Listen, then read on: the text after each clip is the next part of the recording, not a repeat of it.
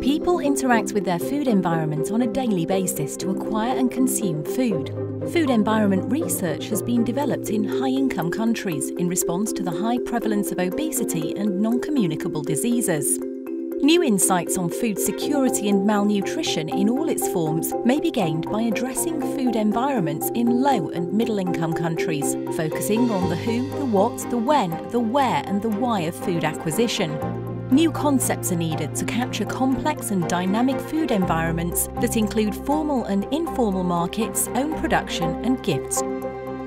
Our approach outlines external and personal food environment domains. The external food environment includes the world of opportunities and constraints that are out there. The personal food environment features dimensions relative to individuals. Complex interactions between these domains influence what people eat. Mixed methods and novel research designs are key to improving knowledge and understanding about how people interact with their food environment to acquire foods.